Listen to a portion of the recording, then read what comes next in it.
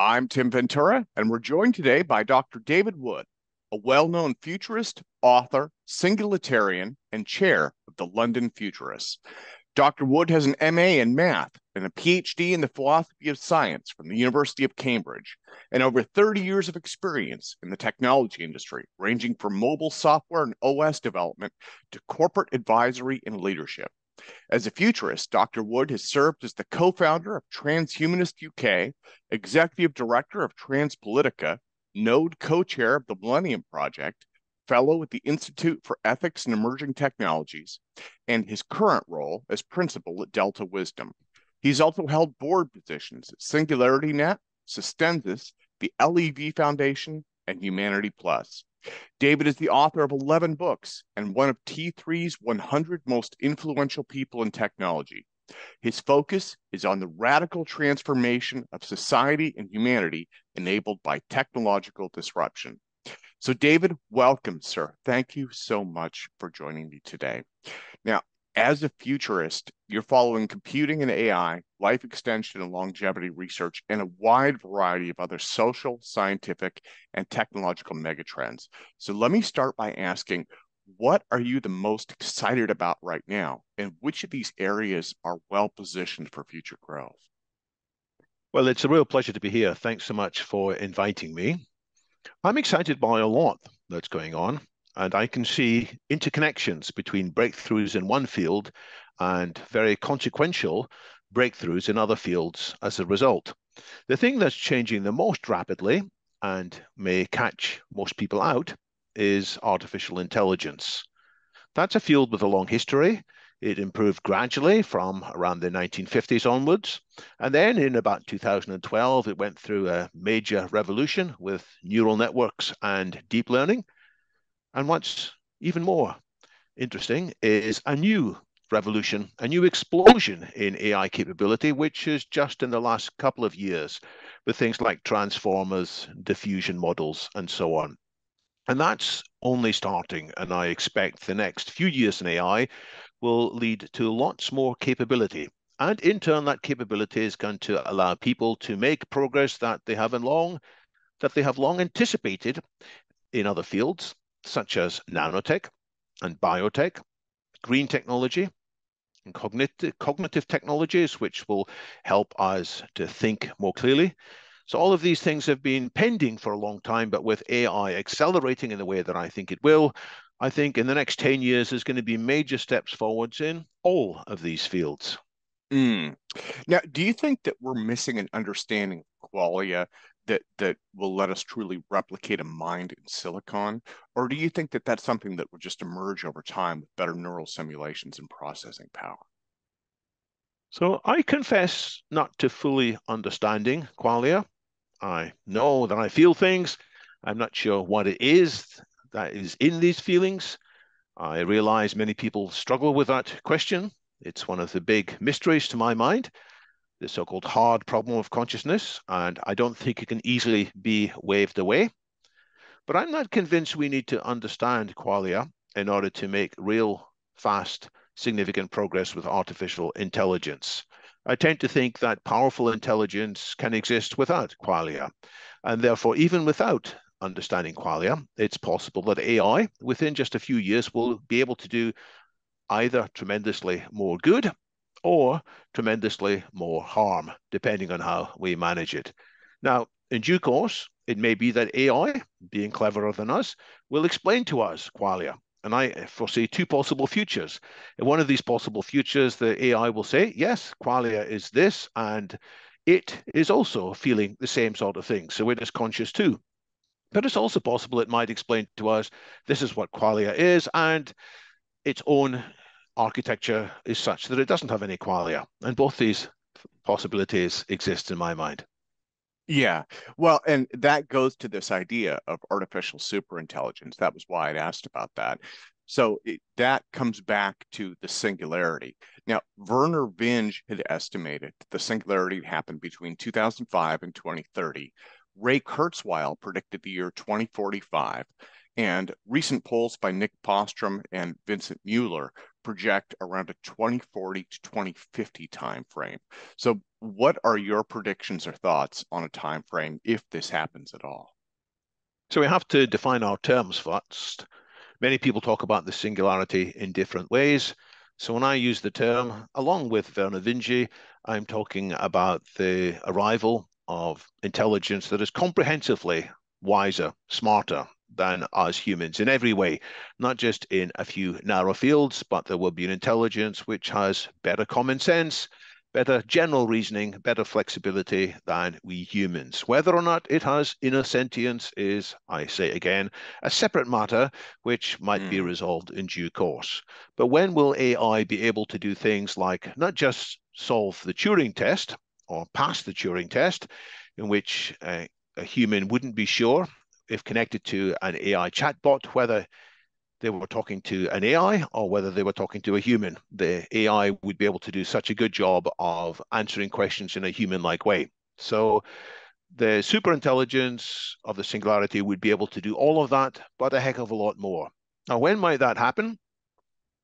In the last few years, many people have revised their forecasts of this. People who study AI carefully, who study AI safety carefully, and many more people are thinking there's a chance that we will have this by 2030. Not an overwhelming chance, but I would say there's at least 20% chance that within just 8 years, we will have such an artificial general intelligence in our midst, and that will change everything. It will change things in ways that are hard to predict, because if this intelligence really is smarter than us, we won't be able to understand, at least initially, all of its motivations and what incentivizes it. So it may have different things in its mind.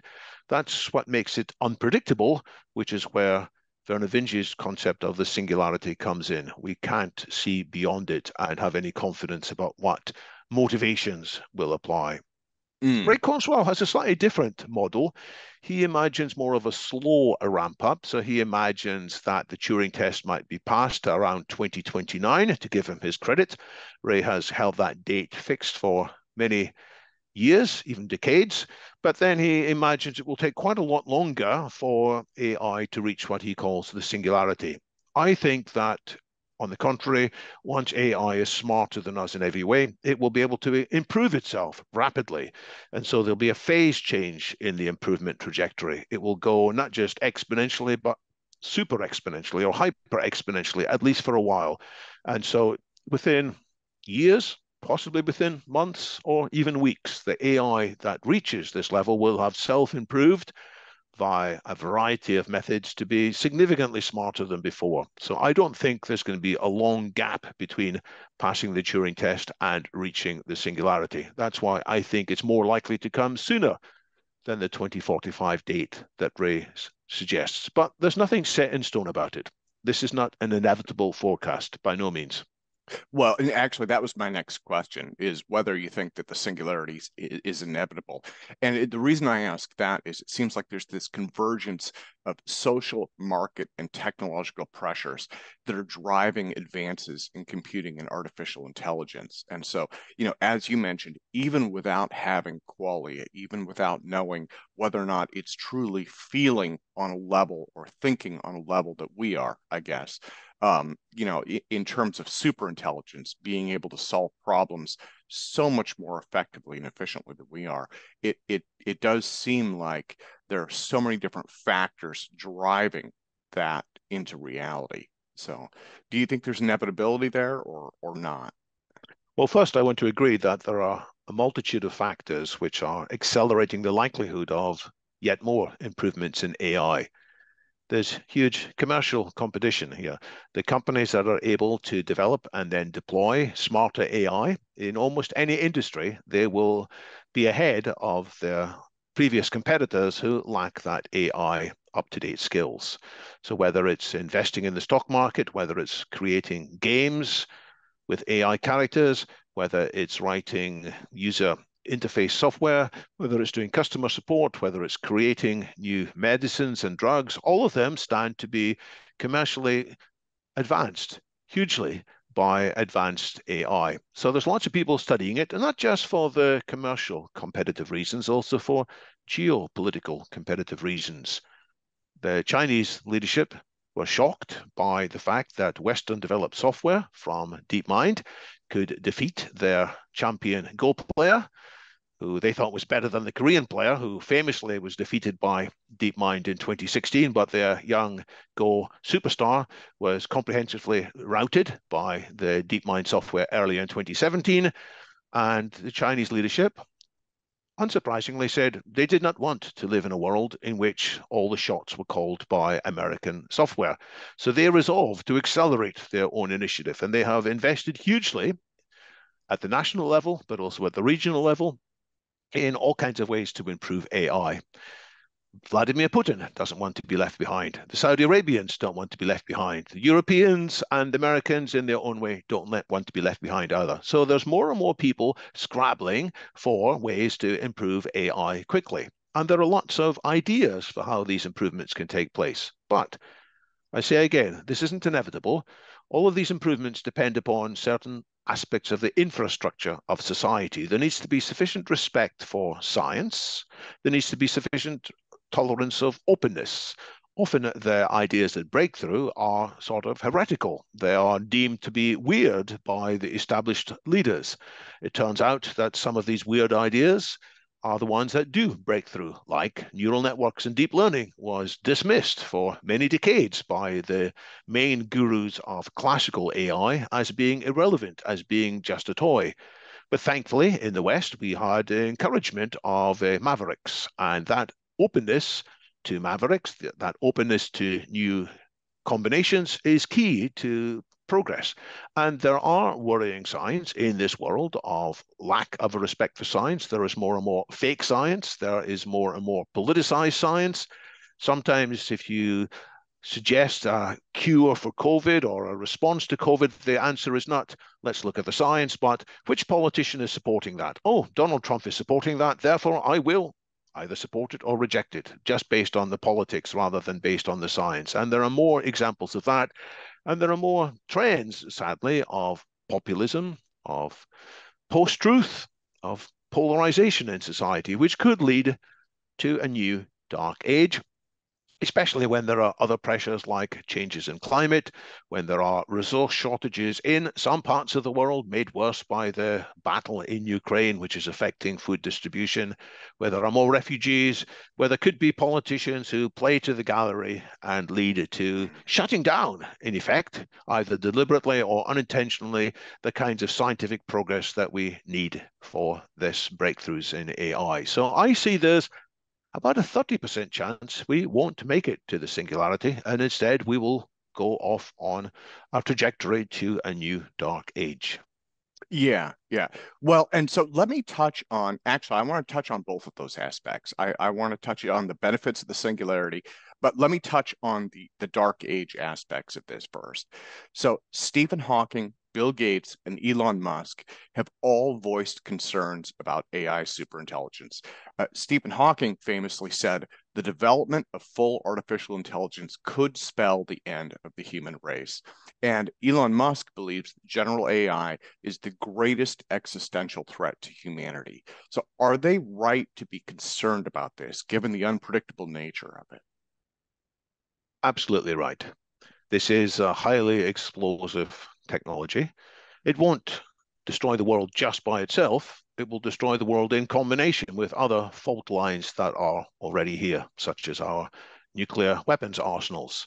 If AI is partially overseeing that, and if there are mistakes or misprogramming in the AI, it could trigger World War III.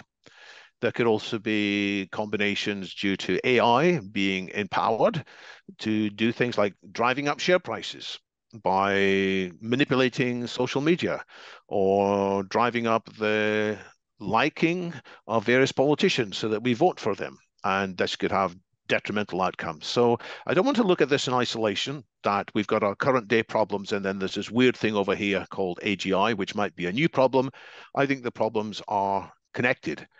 But there are Hmm. risks of AI going wrong. It can go wrong in a multitude of different ways. And so we need to be very smart looking at the different scenarios for how AI can go wrong. There are roughly 4 catastrophic failure modes. which I don't have time to go into in depth, but roughly there could be bugs in the software, despite it being brilliant. Often very brilliant software still has bugs in it, just like very brilliant human beings sometimes have bugs in them. So we think they're geniuses, and then one day they do something completely stupid. Well, software can do the same. Then there can be bugs in the design, which is that the software might do exactly what we asked it to do, but if we'd thought more carefully, we wouldn't have asked it to do that. That there were other things that we failed to specify. Then there could be the design could itself be good, but it might be changed by circumstances. As the software gets more powerful and more sophisticated, it could interact with other software, and it could end up with actually changing its goals, changing its design. And finally, just as the design could be overridden, the implementation might be overridden. It might be hacked. We might write software that's very good and sound, but other people might take the same software, they might reverse engineer it, and they might tweak it for their own purposes. Sometimes they might just want it to go faster, and they might say, we'll make it go faster by taking out what they see as unnecessary health and safety checks and stuff like that. But then they'll take them out, and then when the wind's blowing the wrong direction, metaphorically, the health and safety checks turned out to be very necessary. And it turns out then that that software might do something catastrophically wrong. So a variety of things can go wrong. And there is no simple answer which takes account of all four of these danger modes, which is why Elon Musk, Stephen Hawking, Bill Gates, and a whole host of people from within the AI community too are increasingly raising the alarm. They're saying, you used to think AI might take decades before it reached this danger state. Well, there are scenarios in which it might get there a lot faster. Therefore, let's hurry up and prioritize deeper thinking on the control and alignment of AI. Yeah, yeah. Now, one of my personal concerns, I guess, in this area is there has been a rapid increase in the automation of weapon systems, and that would include drones, tanks, and naval vessels. And of course, our nuclear weapons already have some level of automation built into them, and they have for decades. But so I'm wondering, in a sense, if we're not setting the stage for this worst case scenario, not only by developing artificial general intelligence, but we're also arming it, right? This is the worst kind of arms race. We often talk about AI improving because it's locked into an arms race of one sort or another. We talk about AI malware in a competition with AI security software, and each tries to outsmart the other, and as a result, it improves on both sides quickly. But the worst kind of AI arms race is to do with armaments, and it's predicted long ago. The Stanley Kubrick film featuring Peter Sellers as Dr. Strangelove. This, Yeah, yeah. spoiler alert, the world does not end well because of systems which were locked into various processing, and humans could no longer intervene to do anything about it. Well, it's tempting to say, well, we'll always have humans intervening. We'll always keep humans in the loop. And that is a very good principle. But sometimes the pace of an attack may be so swift that it won't be practical to ring up higher command and say, dear Mr. General, dear Mr. President, do you agree with responding in this way to this ongoing swarm attack of drones? So there is inevitably a tendency to give more autonomy to some of these weapon systems. And the fear is if you don't give autonomy to your weapon systems, the other guy will give increasing autonomy to their weapon systems. So we are in a terrible dilemma here. That's why there has to be discussion between the leaders of conflicting powers. And we did this in the past. The Cold War was diffused to an extent by ideologues or former ideologues, Ronald Reagan and Mikhail Gorbachev, being able to talk to each other. Even before that, Richard Nixon and Leonid Brezhnev were able to talk to each other despite other things which made these two powers strong adversaries of each other's.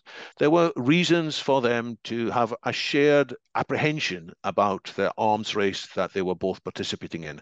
So we need that conversation, we need to accelerate it, and we need to have it in a thoughtful, careful, wide-ranging way. Yeah, absolutely. Now, let me explore the potential positive benefits of this, right? So, you've written about the fourth industrial revolution, which is characterized by rapid change to technology, industries, and society by just increasing interconnectivity and automation. our world is getting more complicated. That's happening very rapidly. And as human beings, we're really not doing a good job managing it. So I guess in terms of potential positive benefits, do you think superintelligent AI is necessary or could be at least very beneficial to help managing this increasingly complicated world that we're creating? Absolutely. This greater augmentation of our intelligence can help us to control some of the dangers that are facing us. We have simple things, well, I call them simple. We have marvelous things such as Wikipedia and Google search, which are powered in various ways by collective intelligence and artificial intelligence. Wikipedia is maintained often by simple bots, which protect it against defacement and graffiti. So there is already a lot that smart software can do to help us keep control.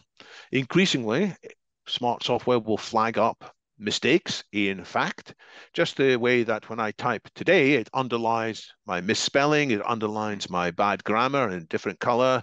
There's this new thing in Microsoft Word which sort of suggests that I'm being too informal sometimes, and increasingly, it's going to say, you have quoted a fact. Do you realize this is disputed?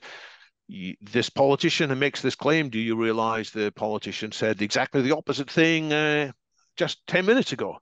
Now, this is controversial. Do we want to outsource our truth telling to an AI? Well, I think we have to do it carefully, but it certainly can help. So there will be systems from AI which can help us to reach better collective intelligence. But we shouldn't we shouldn't abdicate all responsibility to the AI. We shouldn't say, well, this AI has given us good advice 10 times in a row in the past, therefore we're always going to trust it. We need to keep on querying it as much as we can because it might go wrong in some of the ways I've just explained, that there could be brilliance before a mistake. So we need to keep on querying it. But if we do that, then there are possibilities for seeing better solutions to the dilemmas we face, just as AI is already helping with problems in science. Science had problems such as how do proteins fold up, these three-dimensional structures made up of long strings of short amino acids.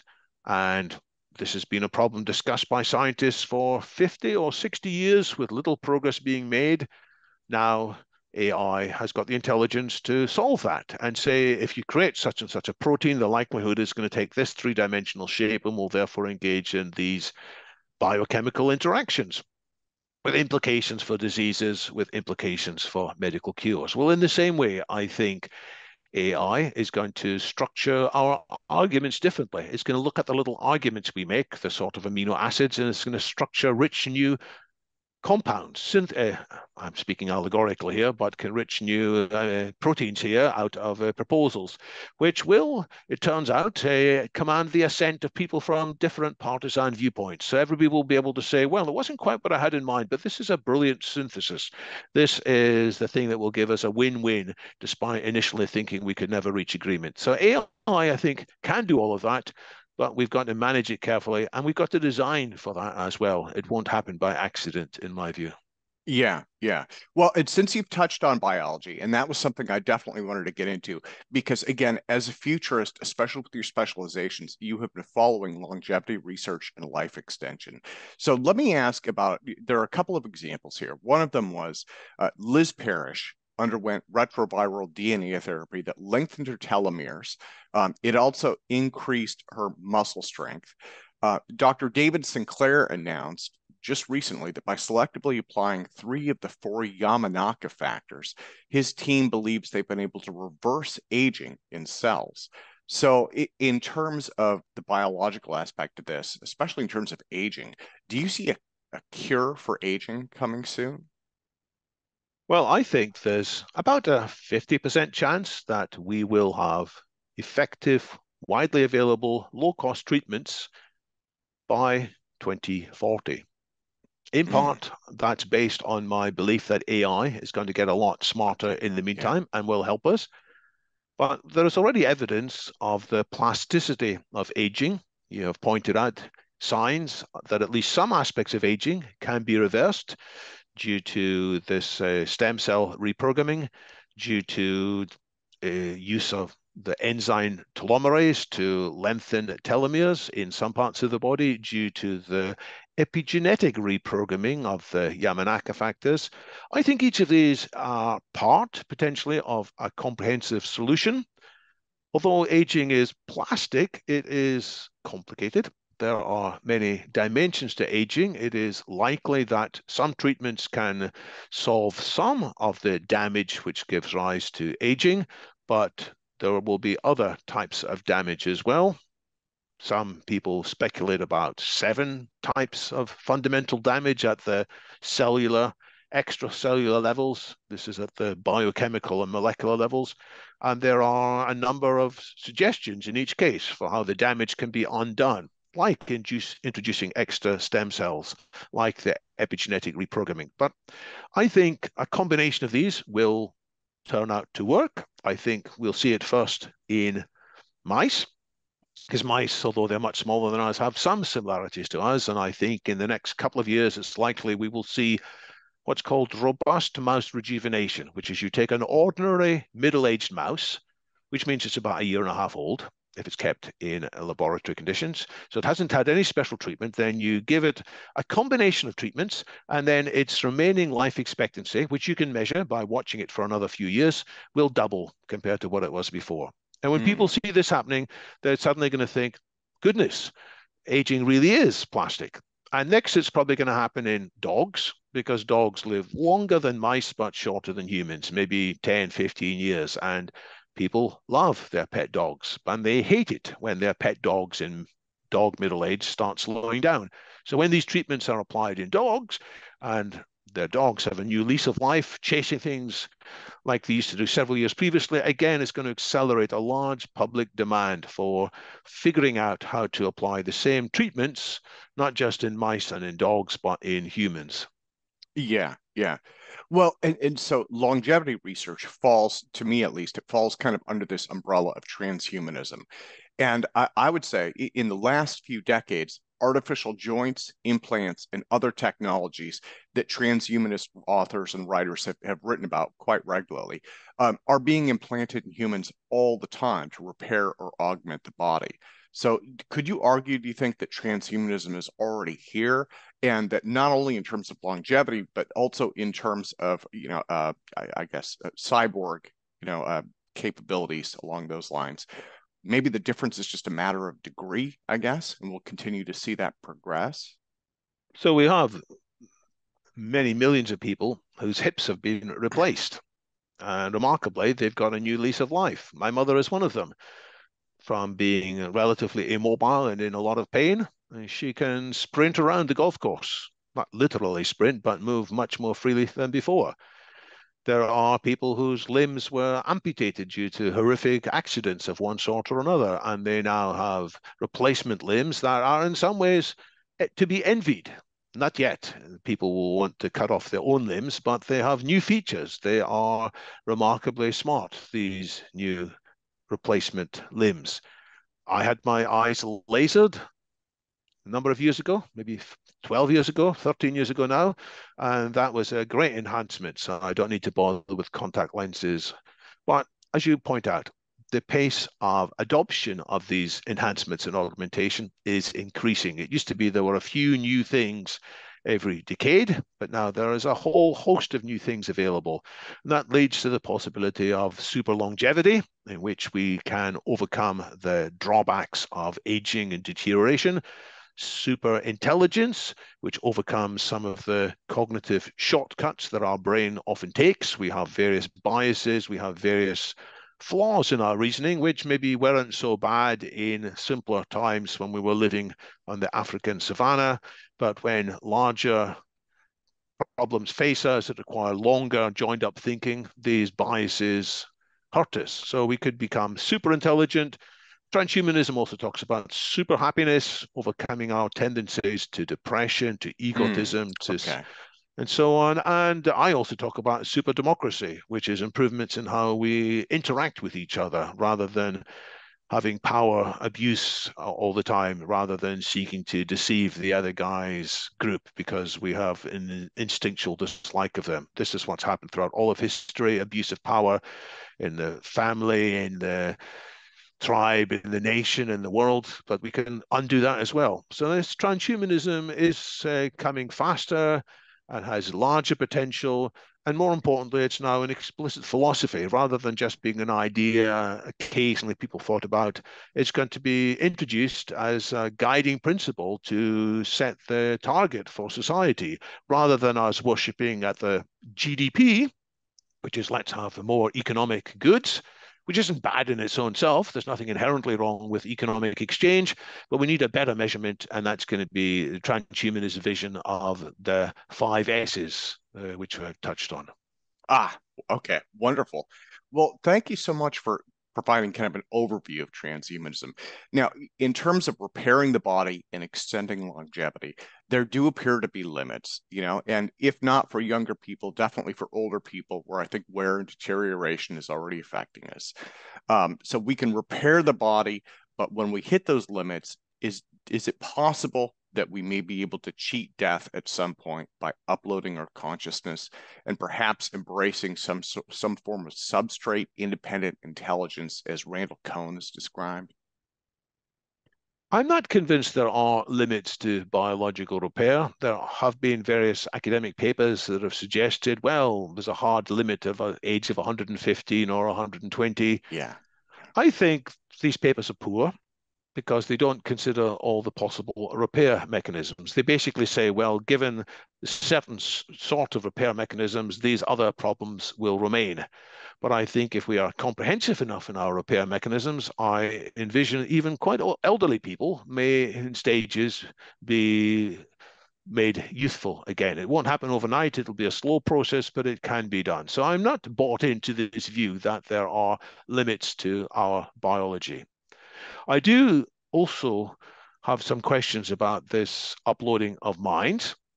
I think it may be possible. It's going to be very hard. It's going to be much harder than the biological rejuvenation we've spoken about. I can see in due course there may be uploads of my mind that mimic many parts of my character, and they may even claim to be me.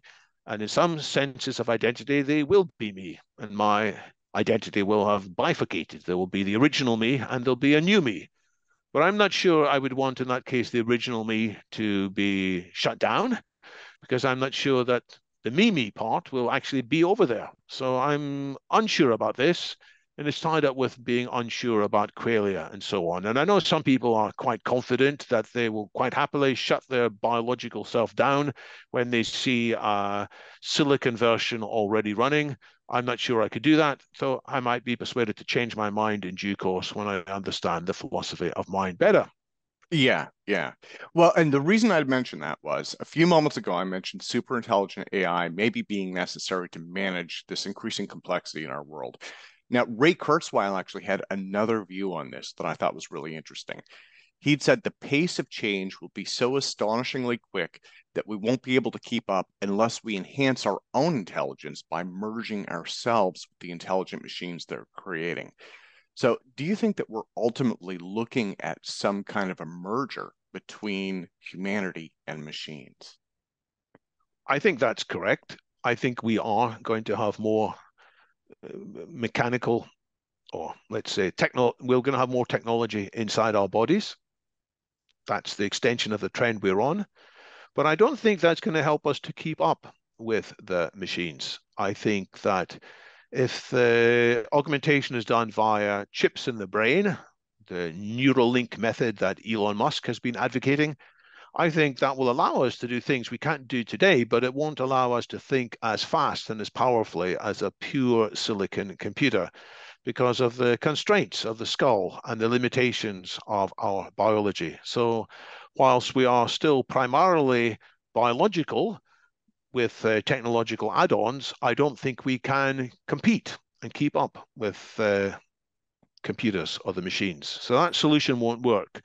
That's why Ray himself points to uploading, and I've given my reasons why I don't think that's going to happen before artificial general intelligence emerges. So we might eventually upload, and it may or may not be a desirable thing to do. I'm still holding my counsel about that, but I don't think it's going to happen fast enough for us to keep control of this singularity. Therefore, we need to approach the control of the singularity in different ways, which is programming in sufficient appreciation of values and ethical choices early enough in the design of AI. Yeah, yeah. Well, David, let me close. Let me thank you for your time, number one. But let me close with this question. I want to shed a different light on Stephen Hawking's thought. He again said that AI could spell the end of the human race. But instead of looking at that in a negative context, which I think is how he intended it, what if that's because humanity is transformed into something even better? Do you think that could be where this is all going? So to defend Stephen Hawking here, and I feel some kinship from him, we were both at the same college in Cambridge, Gonville and Keys. He was quite a few years ahead of me, but we were both fascinated by theoretical physics. I was never quite in his class, but I have some loyalty to him for all kinds of reasons. He did say that it could be the worst outcome, but it could also be the best outcome. So he Ah, was appreciative of the possible positive developments. So I think you're right. And we could see the uplifting of humanity into a stage when we would no longer call ourselves simple humans. We might call ourselves a new species, humanity plus, or post-humans, in the way that we sometimes think of ourselves as still being apes, but we think, well, we're more than apes. We are humans. We are apes plus. In the same way, there is the possibility that with the help of technology, outsiders and insiders, if we have the superintelligence looking after us beneficially, we can indeed evolve pretty fast into what would be like a new species with lots more capabilities that we can't yet fully anticipate, no more than the apes. If they'd had a conference in Cambridge or wherever 8 million years ago, contemplating what they might do with bigger brains, they wouldn't have been able to come up with studying Pythagoras' theorem, composing Beethoven's Ninth Symphony, and all the drama of Hamlet and Macbeth and Breaking Bad and all the other wonderful things that we do with our great brains. So we can't anticipate it, but there is the possibility it could be profoundly wonderful, the humanity plus, but there is also the possibility it could be profoundly terrible, that we could end up with a few people somehow dominating the rest of society, and it would be a new dark age again. So that outcome needs to be evaluated alongside. And the choice, it's up to us as humans. And when I say it's up to us, it's not just for us to tick a box, because we're all going to tick the humanity plus box. We've got to get involved. We've got to get involved in changing the systems in which AI is developed and deployed. We've got to get involved in setting sufficient regulatory oversight that certain things will be actually forbidden because they're so dangerous. Just like we don't let people experiment with any kind of a nuclear power plant they want, we say these things could be very dangerous with the radioactivity. Let's ensure that there is safety here. So in the same way we need some tighter constraint over some AI development, we also need some public acceleration of things that will be very good when they happen, but haven't taken place quickly enough yet. So that's what each person listening to this podcast should bear in mind. If they like this humanity plus future, this super intelligence, this superabundance, or sustainable superabundance, as I call it, they should figure out how they can help accelerate it and help deviate from the risks of falling into the new dark age of humanity minus. absolutely. David, let me thank you again so much for your time today, sir. It's been a real pleasure.